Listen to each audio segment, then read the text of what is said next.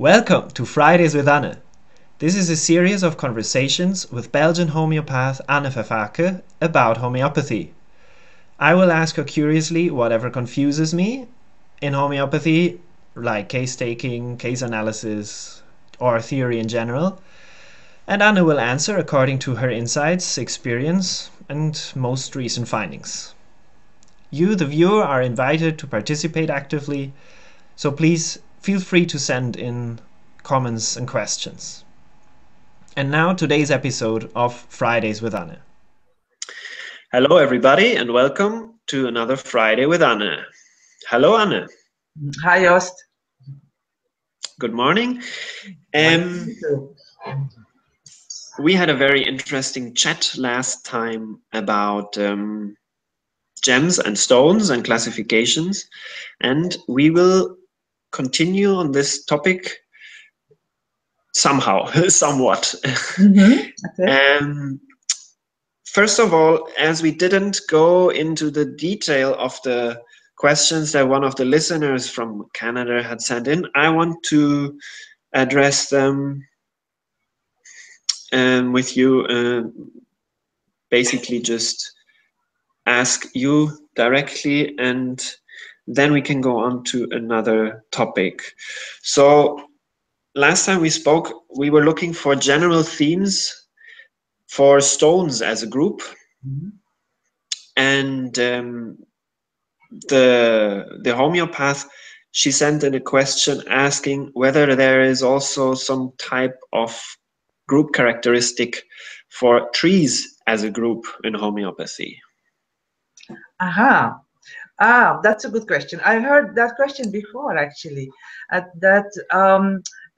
Big trees have or are supposed to have common characteristics, and according to me, I don't really see the point. Because big trees is not a taxonomic group to start with. You know, kind of plant families have trees and bushes and small plants in their same family. Yes. And according to the place where they live, they're bigger or smaller. Not only the trees, but other plants as well. And I think, according to me, they are mostly loaded with symbolism. And the symbolism is what they represent for us. Like a tree is much bigger than us, and it has its roots in the soil, and it has this firm stem, and then these wide upside branches like in the air. But all plants have their roots in the soil and their leaves in the air. I mean, they're not our own representatives of our connection with heaven and earth and all that. It's a symbol. It's a very usable symbol, but I don't see any particular characteristic to trees that other plants wouldn't have. Although I'm aware that people sometimes say, yeah, but a person who needs a tree wants to do big things and they want to be big, and I'm not sure. I think we're not on solid ground here. You're not sure, meaning that you haven't made the experience. You don't think so? Actually, not at all. No, the Michael Yakir system, in the second column, there are many trees. The second column is represented by like a first division of the feminine wholeness, step where the masculine aspect enters, and the whole row is characterized by doubt and hesitation and insecurity. Not like these big leaders who self-aware, know what to do. At the contrary, they want to do big things, but they feel very weak and all that. You have weakness and strongness, which is, to me, makes more sense than our symbolism of the big tree is the symbol of grandeur or something, Yeah. I see. Yeah, because otherwise I think we could also expect that shrubs, bushes would share the same characteristics somehow, or maybe tiny plants. I don't know. Yeah, feel small, and medium plants feel mediocre. I don't think so. I don't think so. You know, it's very good that people attempt to find systems and characteristics in groups. And I talked about this book of Todd Rowe, Desert Remedies. Another and a very thorough work that I, read with a lot of interest on common characteristics of desert phenomena, whether it be plants or minerals or animals. And yes, he finds some characteristics, of course, living in the desert himself. He's from Phoenix, right? And yeah, I can understand his resonance with the desert. Of course, there's something to it. And of course, the desert feel is completely different than a jungle feel or a mountain area. But does it apply to our plants?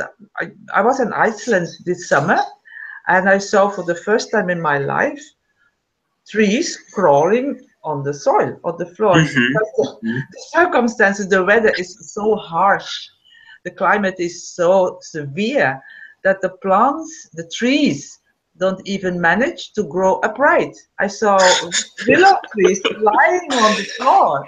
Yeah. So where is this doing big things of the tree? It's circumstantial. Yeah. Do we have an Icelandic biome? I don't think we have circumstances. So before we talked about what is the sensation, it is like the seed. It's like the carrot seed that you plant in your garden. What is the personality? It's a result of the circumstances. But we prescribe for the sensation. We prescribe for the carrot seed. Yeah. Whether it's, whether it has grown up in good circumstances or in bad circumstances. And so the circumstances determine how the plant, for instance, will look like. But it's still the same plant. Yeah. I see. Yeah. Okay. Yes. So, all right. Yeah. I mean, I had that, and the homeopath from Canada who sent the question also was saying that botanically, they are not all in one group. Trees are not all in one group, one family. So it seems that there is a lot of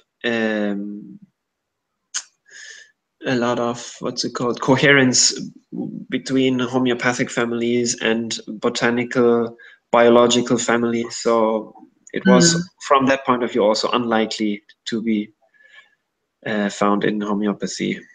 No.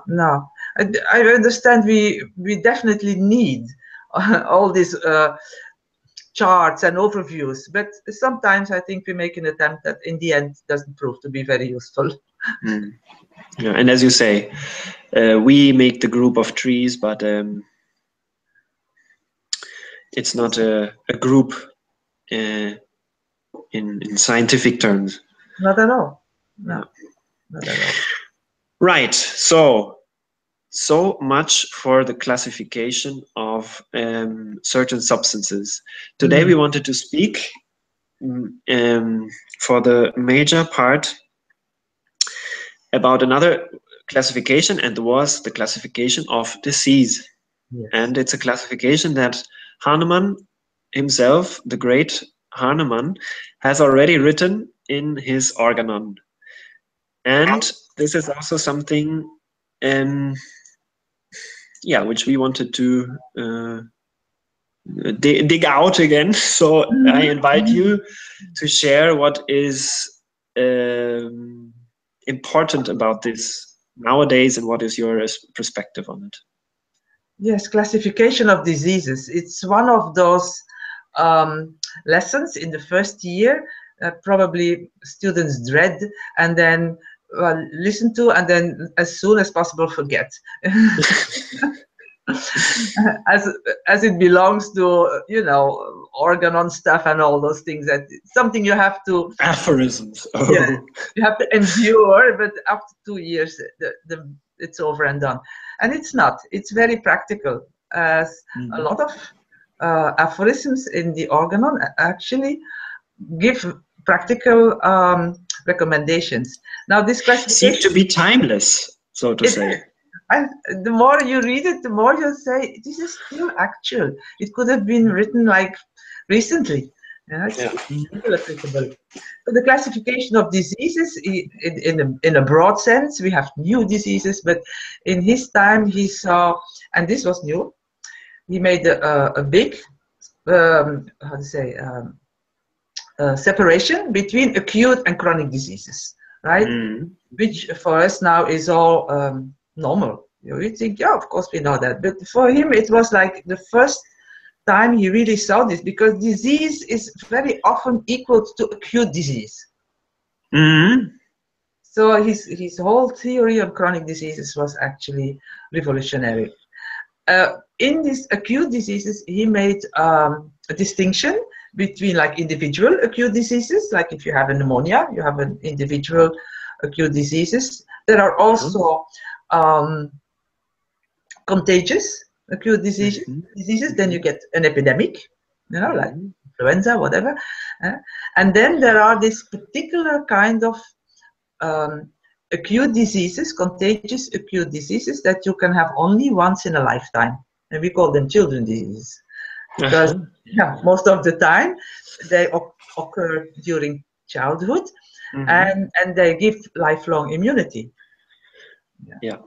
Which is not the case for other acute diseases, not all other acute diseases. Some, yes. If you have hepatitis A, then you will be immune for the rest of your life. But it's not the case for all contagious epidemic diseases. You can have some more than once. But with children diseases, normally you don't. If you do, then it's a rubric to prescribe for. Then it's a symptom.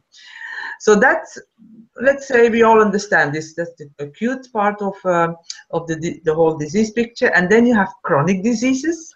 And of course, with our patients as non-doctors, we see more people with chronic diseases.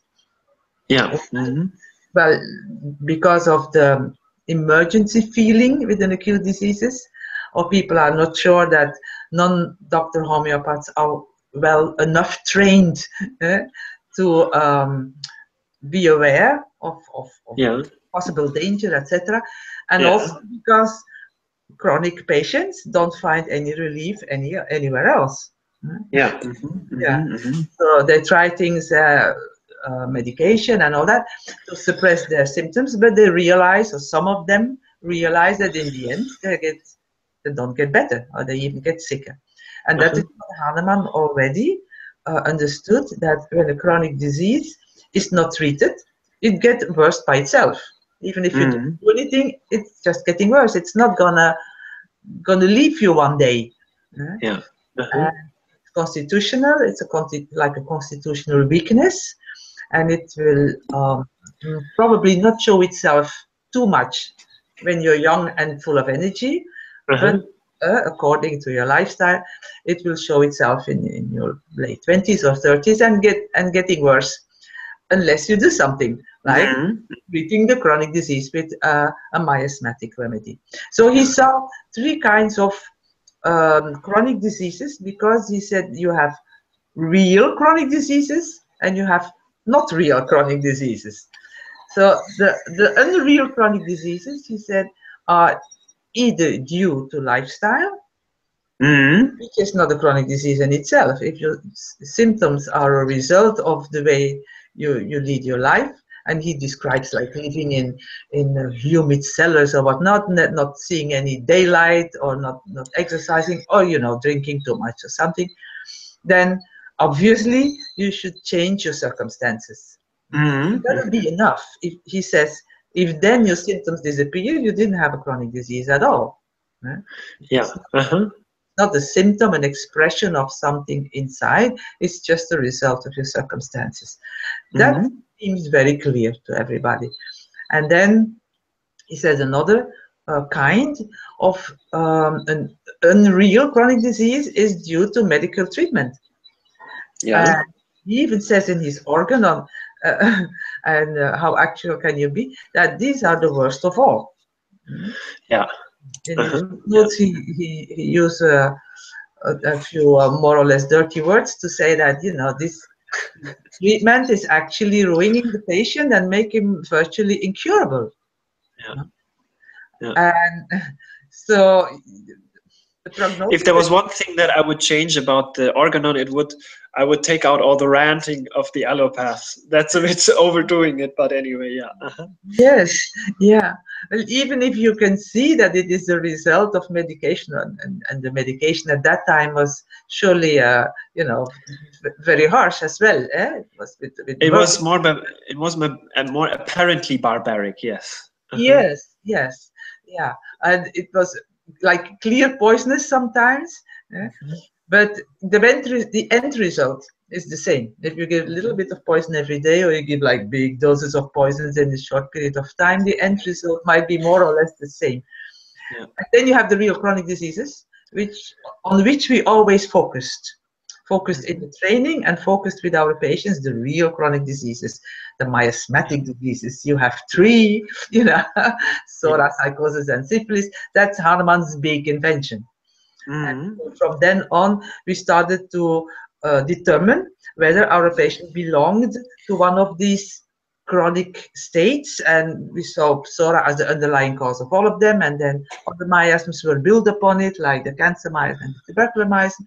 And until today, we focus on only this, you know, like 95% of all the attention goes to only this class of diseases, while I think we overlook the other reasons.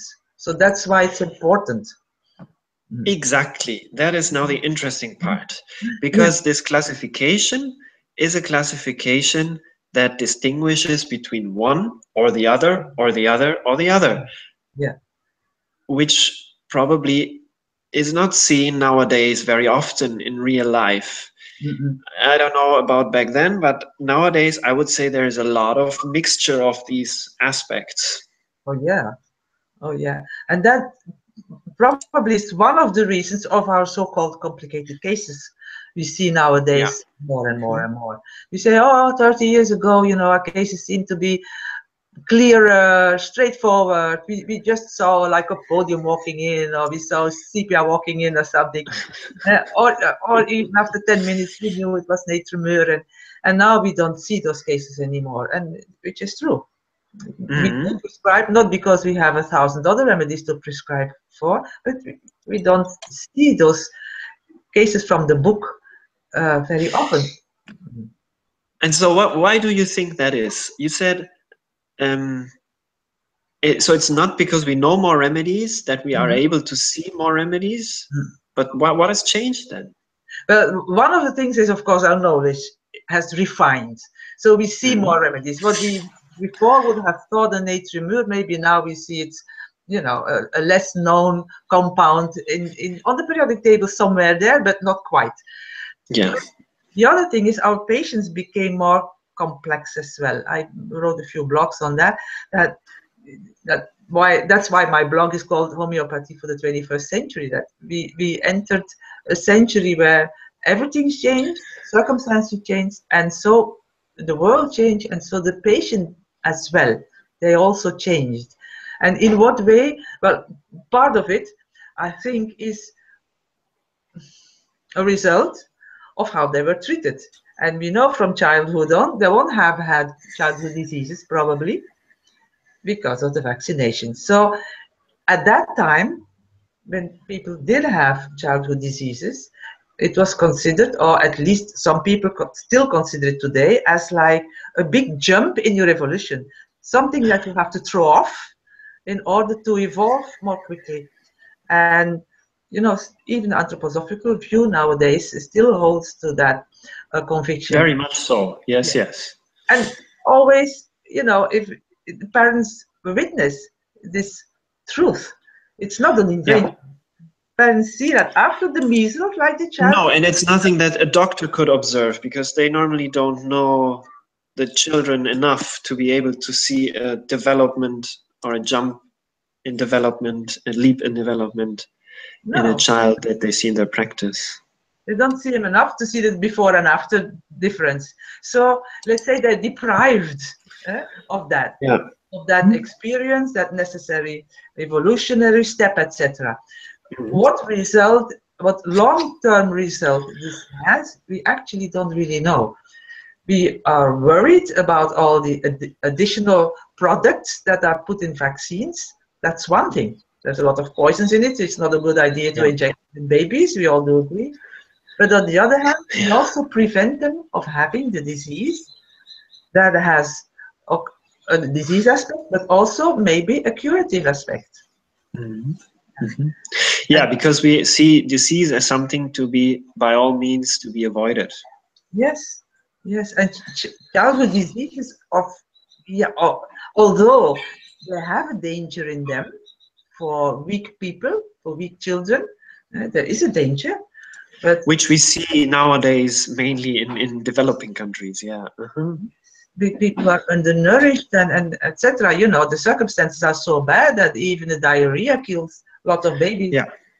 They shouldn't die of those, let's say, trivial causes. But anyway, so that's one thing. Most of our patients, if they're younger than 60, let's say, will have had their vaccinations, or at least a few, 5, 6, or 10. You know, I think nowadays it's up to 40 shots before you're 2 years or something. So that's one reason. We see the long-term effects of multiple vaccinations and a lot of repetitions and all that. That's one thing. Then how many patients do you see who don't take medication? They become rarer and rarer bit today. Only especially as the population is also aging more, or is surviving longer. There are hardly people who are not under constant medication in their 60s or 70s. Agree. And the older, mostly, the more medication they take, because you know, the pharmaceutical industry thrives on the old people. They take a lot of medication and they're very loyal to their doctors and all that. But even young people, the women start with anti-conception. Well, that's medication, right? Yeah. It's hormones, It's the hormones in your body from very early age, 14, 15, 16 sometimes. And that is considered normal to take that for a few decades. And then, you know, all the people with concentration problems, and they take a pill, they pop a pill to have better exams. and students take pills to sleep better and whatnot. It's so common. To take a pill for everything. I even had a scientific person who considered the feel-good pill as a rational solution for her depression. Scientific to come up with an idea like this, that the feel-good pill is a hormone. Yeah, of course. It regulates your brain chemistry. Yeah, who wants that? Yeah, I mean, if you have nowhere else to look for, then correcting chemistry in your body, then that's an obvious choice. And it becomes the new normal. It becomes the new normal. Nobody thinks that it's strange that I think 30% of all prescriptions in Belgium are antidepressants. So 1 out of 3 patients get the prescription. Maybe they don't all take it, but most of them think it's, well, you know, I need my pill, and you know, so we get those patients. And so you have, so that is then largely, as it sounds, due to an increase, or maybe not an increase, of probably also an increase of medication, which is again Hahnemann's category of allopathically induced disease. Yeah, not real chronic diseases, but since, let's say, since Sankaran, we consider all patients as chronic patients. Why? Because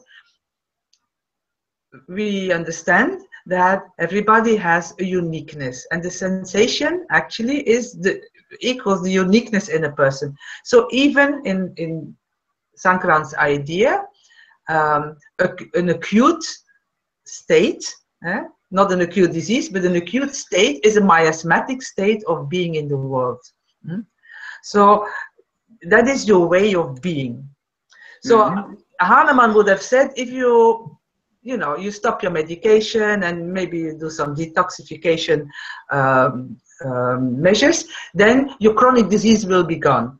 Now, we consider this not the case anymore. Your chronic disease is the way you are. That will never be gone, no matter what you do. So, and it's not the purpose of the homeopath to make this disappear, because what would be left if your uniqueness is gone? So that will always be there. We will try to align this unique being in the most harmonious way possible with his higher self and all that, but we don't try to make it vanish. All people would be equal. So that is where we differ from Hahnemann.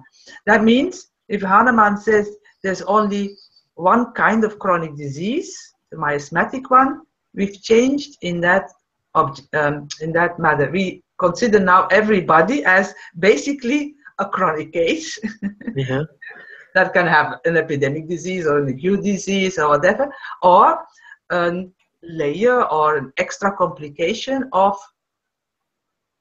medication, vaccination, and the third thing is of what he calls lifestyle.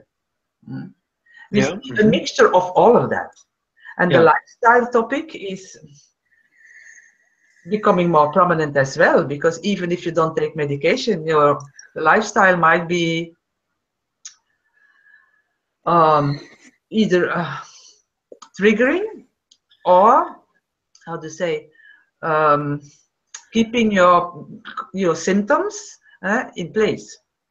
Yeah. Yeah. So that is all well and good. So how do we handle it actually in real practice? I understand the ideas and I understand the complication and I understand that our perspective has shifted, that now we see disease also, what has shifted is that we see disease actually more rooted in levels beyond mind and body, even though that's what Hahnemann said back then, but he didn't, how can I say, he didn't look at the precise facets of all the emotional states and what might be behind the emotional states. He would still look at very much at, so to say, superficial emotional and detailed physical aspects. Yes, yes. And they're still reliable because they're not so much the subject of interpretation, but they're harder to differentiate the one from the other. Because on the physical level, we are more alike than on the mental emotional level. Yes, and especially also with all the medications, a lot of the physical symptoms don't find their constant expression, and people have little observation of peculiar physical symptoms because they're suppressed most of the time when they come to us. So it's not a good differentiation. So what do we do apart from, no, not apart from, but with all these new insights, what do we do in actual practice? How do we approach a case? Yes. So my first question always, it sounds maybe a bit silly, but my first question always is, what kind of patient is in front of you? What kind of case? So I think this is a good starting point for any case. After 10-15 minutes, you can ask yourself, and if you cannot make it explicit, then you can even ask for a little break and say to the patient, write down a few things, whatever, that you have your ideas more or less explicit. And the kind of case, what I mean is, do you have an idea of the level of pathology, where the problem actually is? Do you have an idea already of the history that the patient told you? Because if he tells his complaint, he will probably say how long he has already troubled with it and what other things he has, etc. So you have like a quick overview of the whole case. Yeah. why is it worthwhile? Because there might be, and then you have to explore, there might be reasons to do other things first, then try to look for the simillimum. Yeah, yeah. Mm-hmm. Because the problem might not be there. Yeah. As I'm the simillimum prescriber, I've seen often now that the simillimum doesn't work. I'm trying to understand why it comes, what is the reason for that. And when I see the patient, because I don't always see them, when I see the patient, I came to understand that the problem sometimes wasn't originated from the vital level. It's not always. Yeah. Mm-hmm. Yeah. So when it doesn't originate from the vital level, often the simillimum is not able to restore the harmony on all levels. It's like the other thing blocks it. The other thing is still affecting the vital force too much for it to be restoring itself. Yes. To health. Yes. So it's not enough to say, yeah, the cases are complicated with all the suppression and all that. Yes, they're complicated in what way, and what is the patient actually suffering from? Mm-hmm. If it is a completely disorganized and depleted immune system, it might not even be, how to say, his vital problem. So it might be a result of his lifestyle, and his lifestyle might even be almost unavoidable, because that's the environment where he lives in, you know. Yeah. Mm-hmm. Yeah, you can say, oh, you have too much stress, and you have to have less stress, and you have to do some yoga, or I don't know, to relax. Well, that won't help, you know. The society is still there with all this pressure and demands and toxins and whatnot. So, yeah, you have to move and you have to change your life in order to get healthy. That's not a good solution for many patients. No, and if they're completely, you have to say, depleted. Let's say if the energy body is empty, it's damaged. You know, there's things might go in, but everything's just leaks out. That they just can't live the life that the circumstances would ask from them. Even with the pressure, like even diseased people should go to work nowadays or go to a psychotherapist because it's all between their ears, you know. Those people won't even be helped with a simillimum. There's just enough energy. You have to restore that first. Yeah, and that brings me to the other question, to another question that I thought of while you said this. This sounds to me as if it had to do also with individual constitutions, because many people live in similar circumstances, but not all, or with similar lifestyles, but not all of them also suffer then from symptoms. Exactly. It's the canaries, right? The ones who crash it first. Yeah. Crash first, they give in first. Combination of less, how to say, the threshold is lower. Yeah, yeah. Is that something that we also can treat? Yes, but with difficulty. And that's why I'm saying complicated cases need long-term treatment and management. So if your patient come in with all these complications of medication and suppression and lifestyle and whatnot, we should educate them. But who to take the time, who is willing to, who is able to put all the time in that. If the patient is willing, of course, he can do a lot himself. We should warn them that it's not a magic pill. They go to doctors, pills, not to us. You know, it will take a while. A while might mean 2 years. Yeah, because it's also store. Yes, yeah. And the education is tricky because there had been a lot of brainwashing going on from the early stage in life, and it's difficult to undo it, especially if everybody around you is not. I don't know how to say it in English. If not everybody is blowing the same horn around you.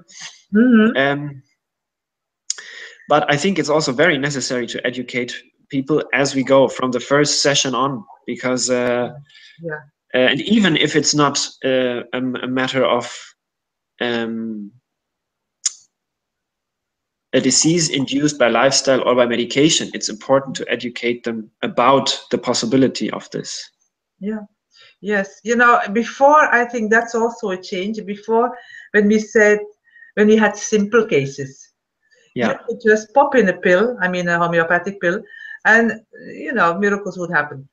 Whether they knew anything, or whether they changed anything, or whether they had no idea what you did, but no problem. You just give homeopathic remedy, and order was restored, as Hahnemann would put it. But now, way too often, this doesn't happen. It does happen with children still. And that's the good thing about it. So we don't lose trust in our homeopathic system. The system is great. The system is fine. The patients are a bit less, you know. Children still respond very well, in general, very quickly in general. And so often the parents are convinced because of the children.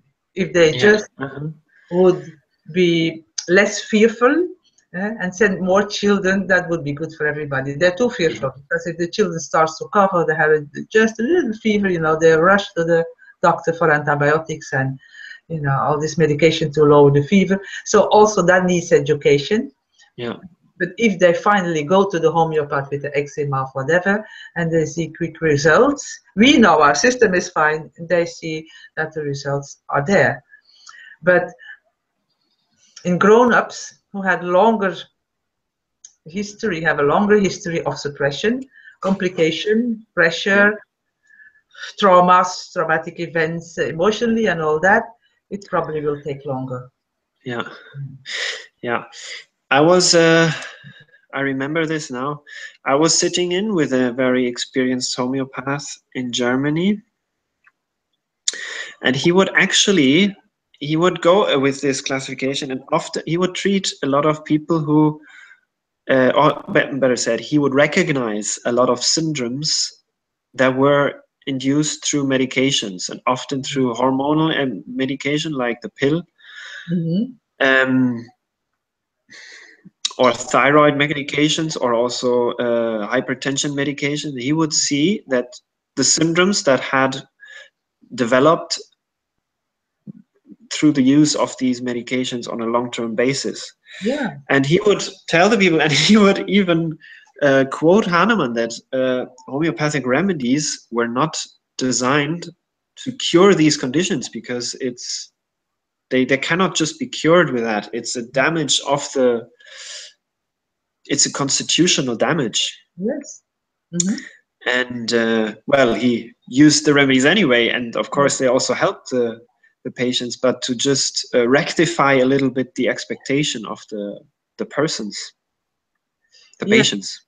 It's a bit of a disheartening message, of course. We shouldn't tell it too openly, but wrap it up a little bit, because indeed Hahnemann was talking about natural diseases. And a lot of things we see today, a lot of patients come to us with unnatural diseases. And the natural disease would be their state, their origin, their constitution, we call it their vital state, whatever, the way they are. That's their natural disease.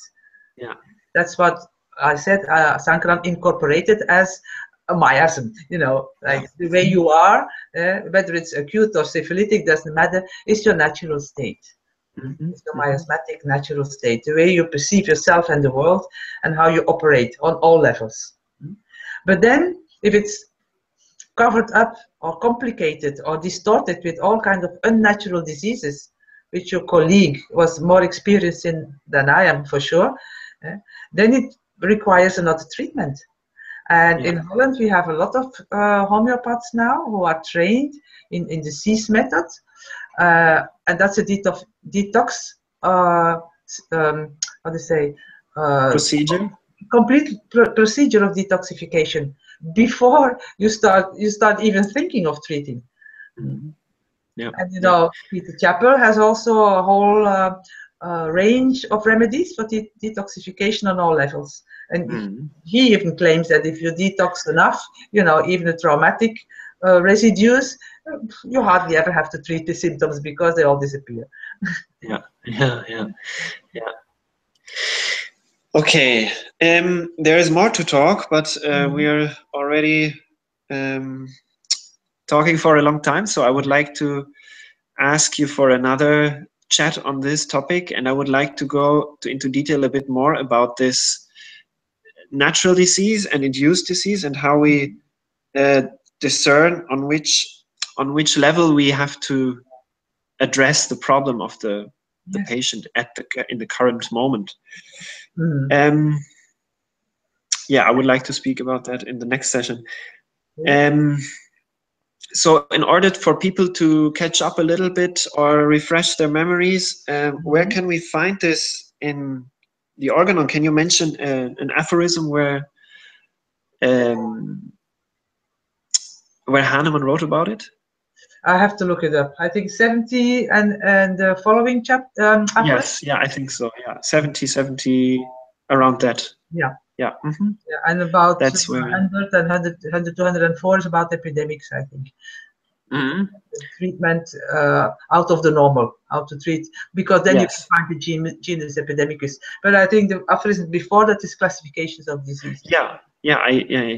Around 70. That's it's not too many actually. It's just maybe maximum 10 aphorisms where he talks about the classification. Yeah. Yes, he says organon is theory until 70.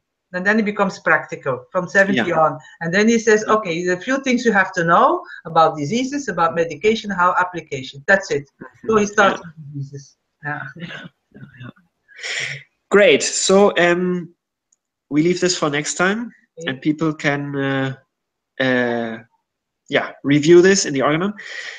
And we will also speak about in the coming sessions about more kingdoms, among them the fungi kingdoms, which is another big thing.